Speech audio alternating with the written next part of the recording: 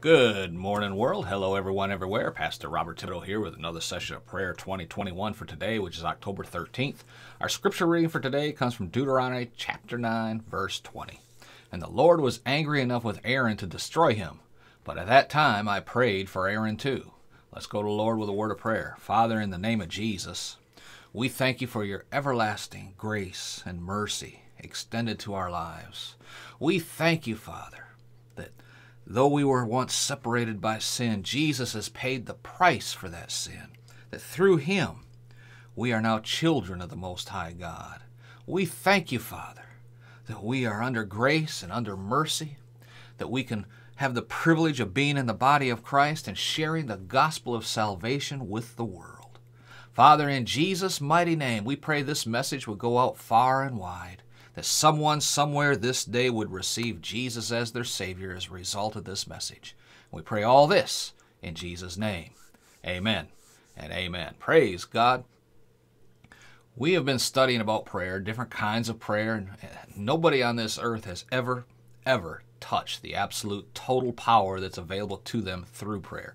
Not in their wildest imagination of what God has given us through the power of prayer. Nobody's ever realized the magnificence of what God has made available for us through prayer. Nobody except Jesus has ever lived in constant contact with the Father and walked through this earth knowing what to do in every circumstance. We just kind of go, bumbling through life, acting so spiritual. Oh, yes, Simon. I pray 3 times a month and twice on my birthday. Amen. Here we are kind of just, bebopping around. And, when we ought to be walking continuously in the magnificence of God. We're about to go for it, all right? That's what these broadcasts are all about. This is what this study is about. Amen. Prayer. Praise God. Again, foundation scripture is really in Ephesians chapter 6, verses 10 through 18. And before we get through, you're going to know this scripture inside and out. Amen. Be strong in the Lord, in the power of his might. Amen. Put on the whole armor of God, not just one piece or 2 pieces, the whole armor of God. And we covered that in detail a couple broadcasts back.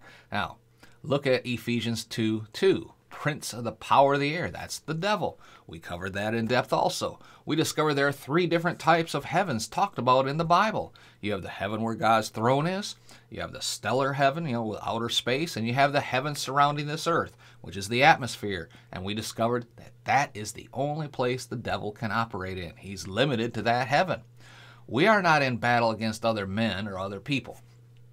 We are in battle against the devils and the demons that are controlling other people. Actually, we're not in battle against them either. The battle was the Lord's. The victory is ours. We tend to give the devil too much credit. The only power he has is the power that other men give to him. You're not going to go into battle against him. Jesus already did that. Jesus already defeated him openly, and he defeated him real good too. Praise God. You are not going into battle to try and win the war. Jesus did that himself. You're the mop-up crew. You're the occupying force. Your job is to go out and search where the devil is trying to erect some strongholds and then use your God-given authority to tear them down. Amen. We need to make sure he does not erect these strongholds in our life. Our family's life, our finances, our city, our government. Amen. We are the ones who are to make sure he does not occupy any territory. Now, let me step back a second. We are going to go back now and look at the prayer of agreement again. You remember, we just covered this a couple sessions ago, but I told you then we need to come back to it once we have a good foundation laid. And we're going to start that today. Praise God. We just looked at binding and loosing also. I said that we would need to return back and look at the prayer of agreement because it was related and tied together to binding and loosing. So let's go ahead and let's do this now, okay?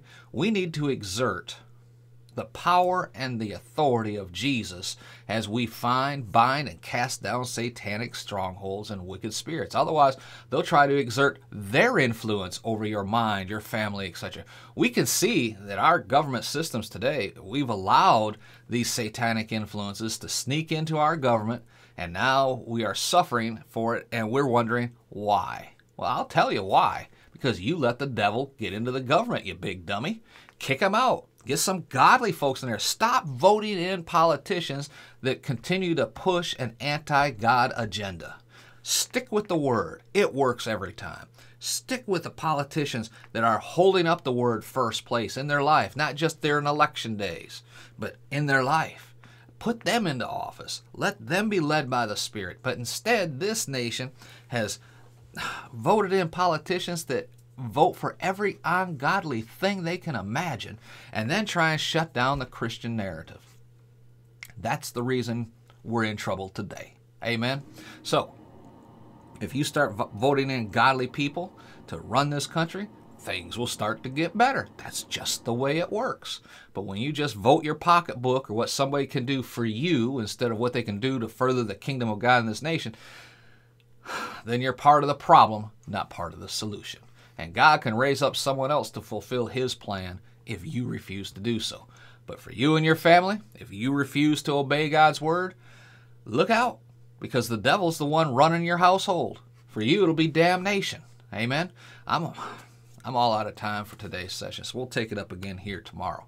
Believe me, folks, the prayer of agreement, combined with binding and loosing, will create a prayer life that not only elevates your prayers to a new level, but produces results that show up almost immediately. Satanic forces are unable to do anything when two or more believers come together to pray using these available prayer resources that the Lord has provided us. Amen?